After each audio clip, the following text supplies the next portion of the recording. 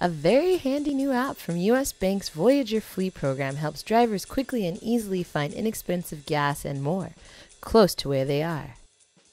U.S. Bank just launched a price locator in more or less a beta fashion last year. We internally tested that. We also tested it with one of our largest clients. And what that entails is real-time pricing data from locations that accept our card. So at any given point in time, a driver can be driving and they can pull up a location based on their GPS through that mobile device, and it'll show the transaction that occurred within the last, call it 2 hours.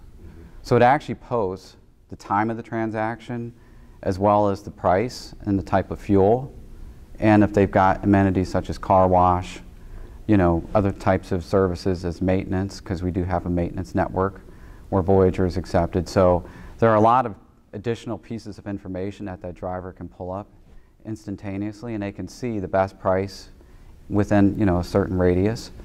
So you could see if the price is $256 and it posted within the last 2 hours versus, you know, another price that might have been $264, you know, and that was within the last, you know, hour, or perhaps, you know, within a certain parameter, you know, a certain distance of that location. So we've found that it's been very useful for our beta clients, and now we're planning to launch that in June of this year, both on the Android app and also on iPhone.